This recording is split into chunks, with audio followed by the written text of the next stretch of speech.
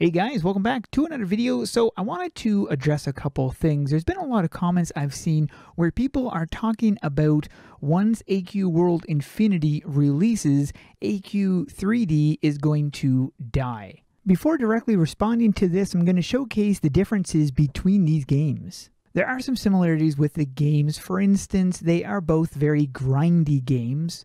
There are some familiar maps as well, like to class trainers, for instance. There are several enemies or NPCs in both games that are similar. For instance, Akroloth. There are several Akroloths in AQ Worlds, and you will notice several other items or pets or things that connect the two games as well.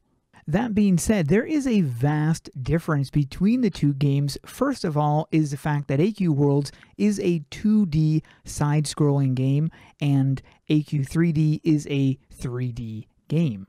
Combat is also vastly different between the two games as well. This is something that is a big difference between the two games. AQ3D has far more hands-on-ish combat compared to AQ Worlds.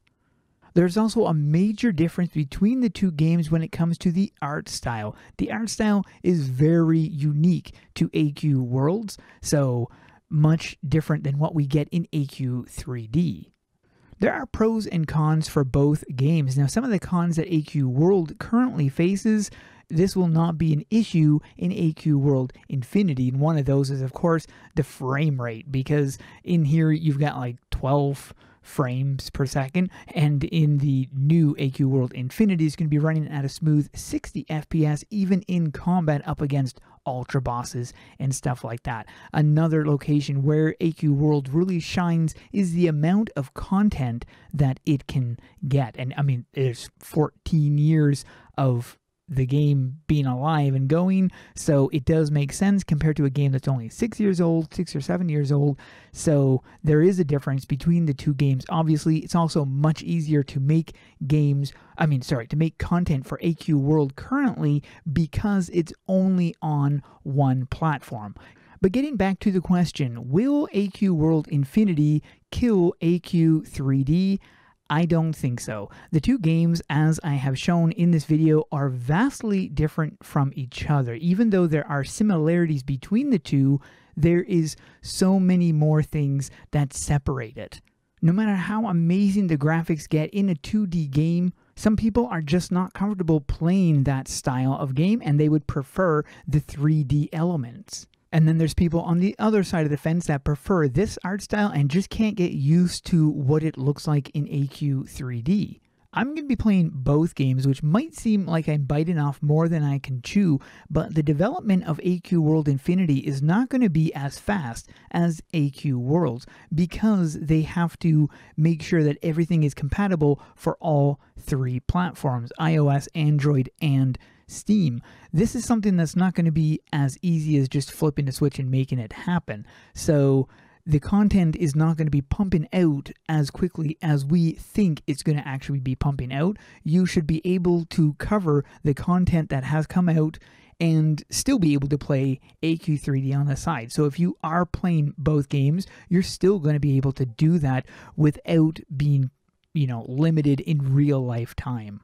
I ran a poll on my YouTube channel asking people if they were going to play AQ World Infinity when it releases. 42% said yes, 16% said no, 20% said I'll try it, 7% said maybe, and 15% said, what's AQ World Infinity?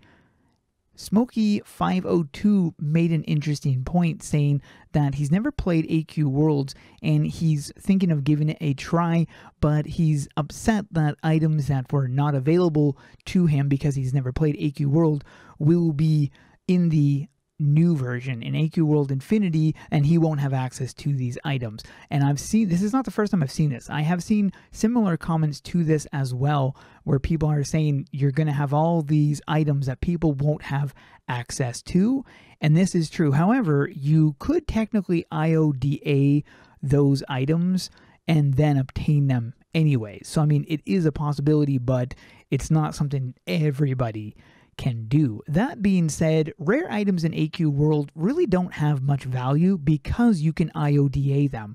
So the only items that have any real value are ones that you can't IODA. But if you are able to use an IODA to get those things, then there's really little value to it, minus the cosmetic value. But rares in general, there are so many. I mean, on a weekly basis, we get rare items. And so, I mean, it's not like rares have any form of value. Whereas on AQ3D, rares have value because they never return. So if you get a rare item that doesn't look like any other item in the game, that is a rare, valuable item which will retain its valuableness. Here's another comment that says, if you're playing that sort of game style, then you would already love the game.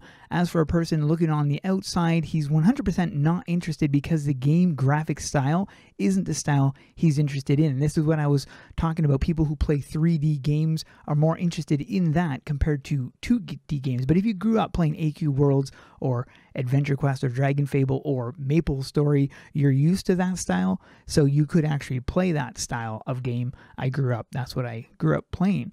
This person said, no thanks, AQ3D is better. Again, another person with that aspect. I would still say, for those of you that have never tried AQ World, and once AQ World Infinity comes out, I would say give it a try, because it is vastly different than anything you've played, unless you've played Maple Story or the original.